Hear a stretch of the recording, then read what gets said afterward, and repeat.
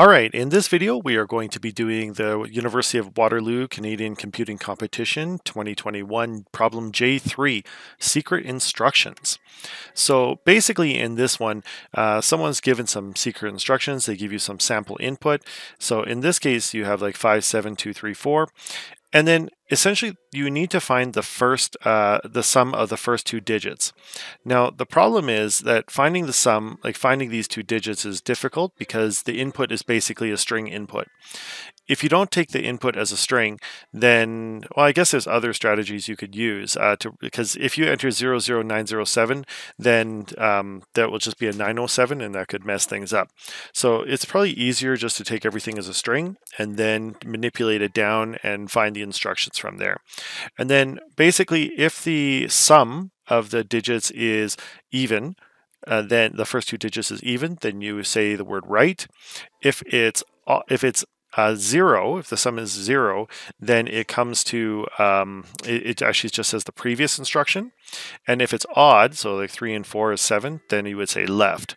Okay, and then here, and then 99999, so 5 nines is the exit input, and meaning that's when you're going to exit. Okay, so yeah, that's it. Let's get started.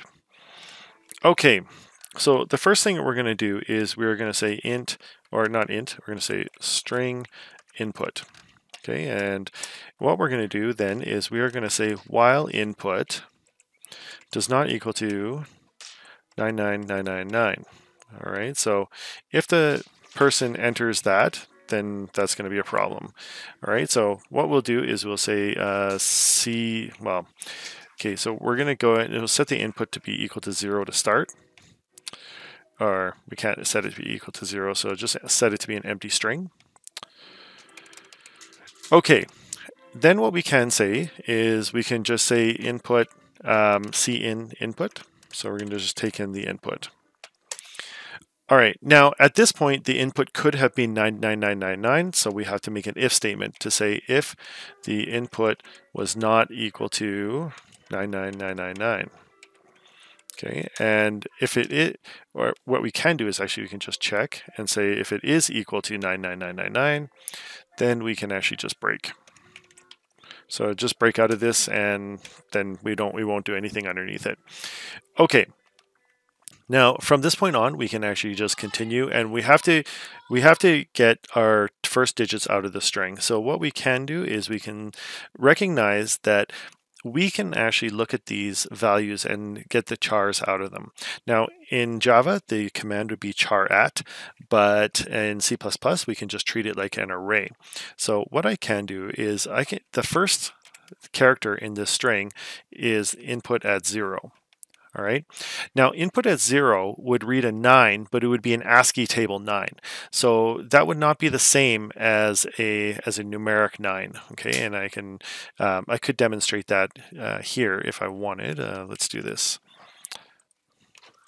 Okay, so if I had like input was a 9, and it just said cout input at 0.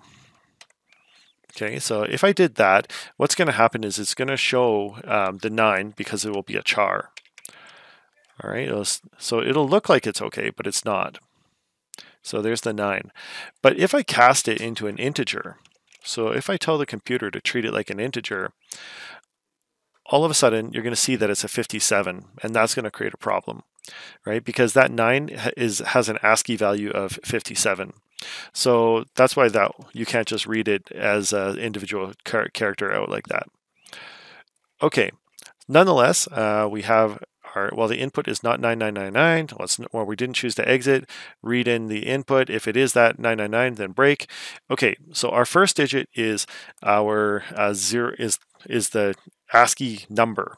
But what we have to do is we have to subtract the character 0 from it. Okay, now the reason why is because the ASCII table. Let me pull it up and I'll show you why. Okay, so here we have the ASCII table, and you can see the number 9 here has a value of 57, right?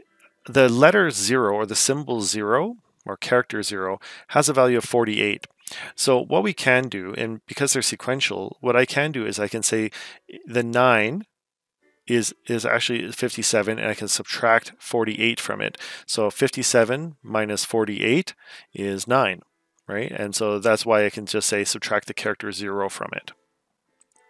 So getting back to the code, if I say input 0 minus the letter 0, that's going to give me the very first, the integer, numeric integer of the first digit. Okay, and then what I can do is I can put those in parentheses. Okay, and then I can say plus. Now the second digit, we're going to do the exact same thing. Input 1 minus the character 0, and that will give us the sum of the first two digits. Okay, and what I can do is I can store that in some variable. All right, so I got this sum variable now, and I've stored my first two digits in there. And then we have the questions to say, like, is it right, left, or I think it's just right or left, right? And that depends on it's even or odd. And I have to actually go back and check the question parameters to see which is which. So just give me a moment. All right, so we have the first one is, let's see, if the sum is odd, then you go left. And if it's even, then you go right. But if it's 0, then you do the previous instruction. So left is odd. Okay. So then what we're going to do is we're going to say if the sum was, okay, now how do you know if it's odd, right? Well, what you do is you'd say sum modulus 2 is equal to 1. Right, so if sum modulus 2 is equal to 1, this means that this is an odd number. Okay, and then what we do is say cout left. Okay, and we need a space beside it, so that's why I'm also including that space. And if you look at the problem specification, the problem specifications show that it is like the right or left followed by a space and then followed by the last three digits. Right, so that's why I'm doing it the way I'm doing it here. Okay, so left followed by a space. Okay, then else if the sum is equal to, now let's just go the odd, the even one. So sum modulus 2 is equal to 0. So this would be an even number, right? Then we would say cout right. Okay, and then the last thing would be if it's equal to 0. Okay, but the problem is that if we have sum modulus 2 is equal to 0, then if a sum of 0 would get picked up in this else statement here, and that's going to kind of mess us up. So what I'm going to do is I'm actually going to move this down into the else statement. Okay, and I'm just going to say if the sum was equal to 0, and I'll take care of that situation in here. Okay, now the problem is we had to say what the previous string, what the previous command was. So up here, what I'm going to do is I'm going to say string previous is equal to empty string. And if we do say that there's an odd left command, then at the same time, what we'll say is the previous command was equal to left, like that. Same thing down here. Is if we ever say right, then the previous command was equal to right with a space. All right, and then here we can say if it was an even number, then we would just say cout previous. Okay, and then we don't actually have to change the previous because the previous would still be the same as the thing right before it. All right, now after that,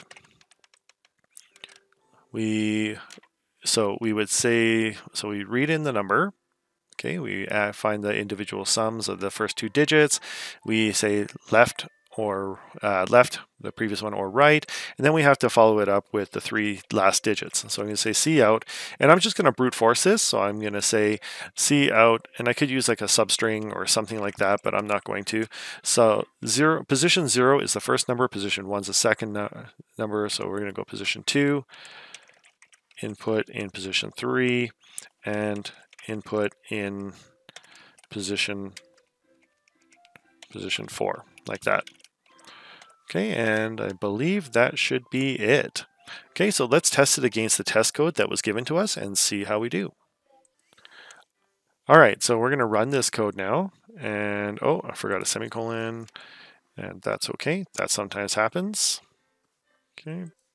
Okay, so here is the sample input that we got uh, from the exam. So we're going to go 57234. Okay, and then our output would be should be write 234. Okay, 00907. This should be write 907.